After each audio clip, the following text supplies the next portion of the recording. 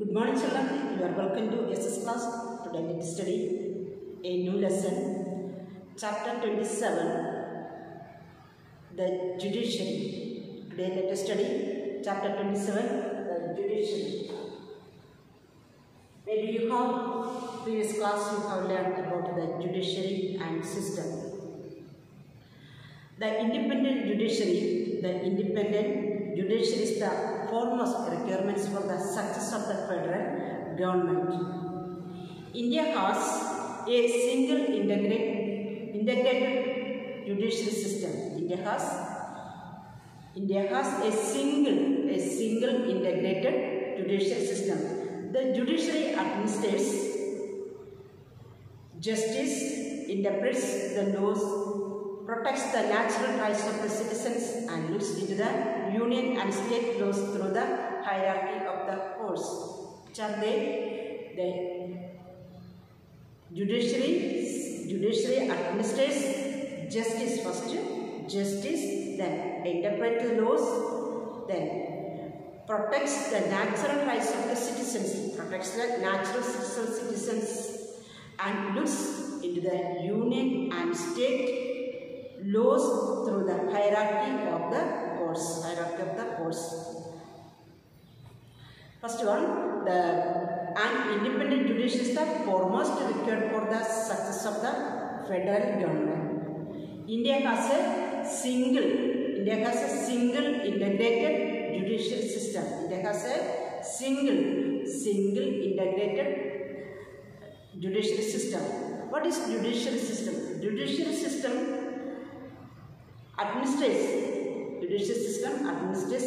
justice, interprets the laws, protects the natural rights of citizens, and looks into the union and state laws through the hierarchy of the courts. Now let us go to importance of judiciary. Importance of judiciary was first. Judiciary is a setless disputes whenever there is a conflict. Between people and the state government. Whenever conflict between people and the state government, or two states between the state government and the union government. First one, importance of judiciary. Listen, first one, judiciary setless whenever there is a conflict. Between people and the state government. Or two states between the state's government and the union government. So that is their duty. The duty to judiciary to settlers. They will churches.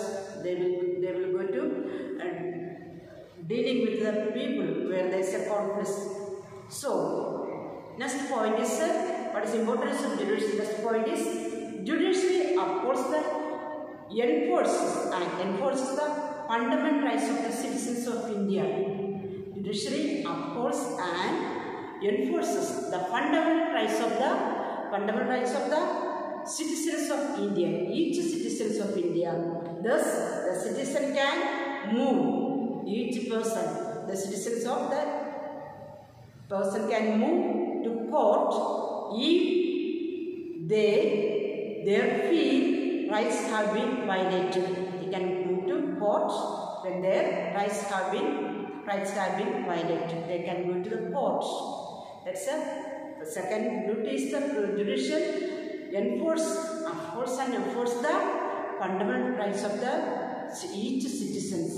Okay. Then the third, the Supreme Court is the final interpreters of the Constitution. The final interpreters of the Constitution. Supreme Court is the final interpreter of the Constitution. It is also empowered to declare a law null or avoid if it is against the principles and ideals of Constitution. They can avoid or they can cancel a law. Supreme Court is the final interpreter of the Constitution. There is a power to declare a law null and avoid it is good against the principles and else our Constitution. These are the main importance of the judiciary. First one, they have to set this whenever there is a conflict between people and the state government or other two states. Second one, enforce the fundamental rights of the citizens of persons, each person. The third one is the Supreme Court is the final interpreter of the Constitution, and they can some laws they can declare a law a null and avoid against the principle they can deal with some Constitution. Now let us put the other main point. Let us study about the Supreme Court. What do we have to study now? The Supreme Court. Supreme Court is at the apex of the judicial hierarchy. Supreme Court is the apex of the judicial hierarchy, the highest level. Supreme Court, where is situated in New Delhi? Where is situated in New Delhi? Supreme Court is the apex of the judicial hierarchy. Hierarchy, you know, the step is the high. When the hierarchy, it is the highest hierarchy. You know, the judicial is the apex of the judicial hierarchy, and also it is situated in New Delhi. It makes final decision. It is a final decision which are abided by all the courts of our country. There are many courts in all the final decisions. Where will take the final decisions? The High Court, Supreme Court. Supreme Court is to take the final decision which are abided by all the courts of our country. This is the Supreme Court. Now let us go to the composition. Supreme Court is the composition. Composition is the kind how. This how many persons are there in the Supreme Court? How many persons are? Who is working there? And the composition. There is Chief Justice. First, the Chief Justice and other 25 other judges are there. 25 other Chief Justice and 25 other judges are there. Consist of the Chief Justice and 25 other judges of the Justice head the Supreme Court. The Chief Justice the head of the High Court, Supreme Court. Now, how they appointed? Who appointed? How they appointed? Let us study who appointed. Appointments. If you go to the Chief Justice Supreme Court, then who will appoint? The President of India. The President appoints the Chief Justice. Who appoints? The President. The President appoints the Chief Justice in Constitution. The judges of the Supreme Court. The President appoints the Chief Justice in consultation with the judges of the Supreme Court and the High Court, to whom deems the necessary. Other judges are appointed by the President in consultation with the Chief Justice. So, the President appoints Chief Justice in consultation with the judges of the Supreme Court. He can do, but the consultation with the Supreme Court. First taking the consultation with the Supreme Court, then he will appointed Chief Justice. Then other judges, there are 25 other judges are there. Other judges are appointed by the President in consultation with the Chief Justice. Now, let us next point, eligibility. Their eligibility, how? Their eligibility. To be a citizen of India. Other countries they convert the citizen of first one to be a citizen of India and 10 years judge of the High Court. 10 years experience. 10 years experience in the advocate in the High Court. Advocate in the High Court.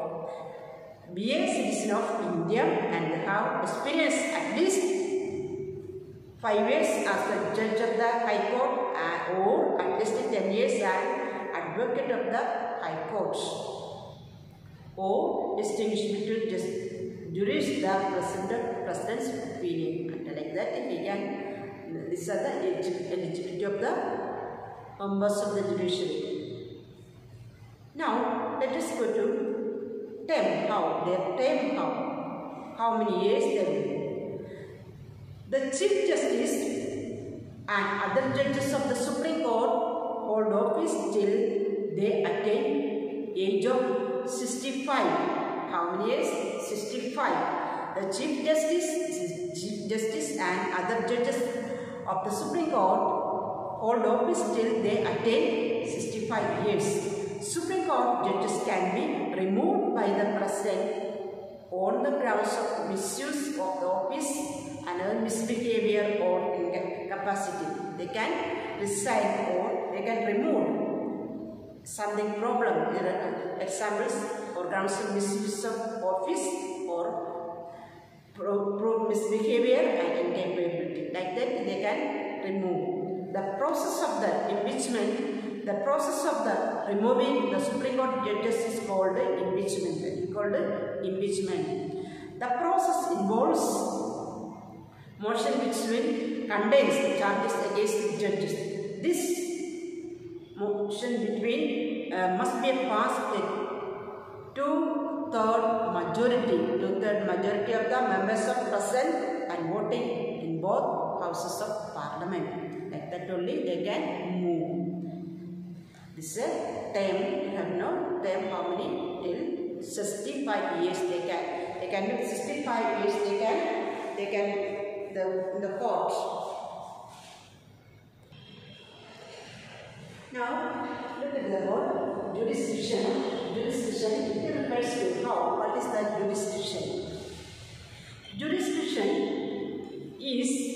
refers to the scope of authority and the Supreme Court to carry out the judgments and enforce those. What is the jurisdiction?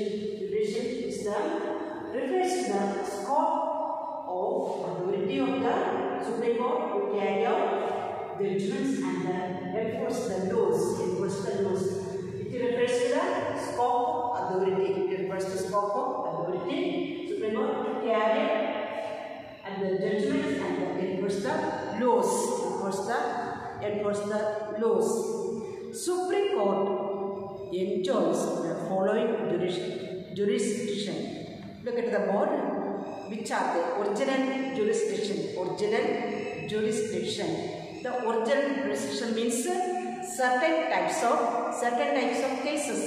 Certain types of cases can originate in the Supreme Court alone. Some cases the Supreme Court can take alone. Supreme Court has original jurisdiction in the case of following cases the Supreme Court taken. Disputes between two states. Disputes means conflicts.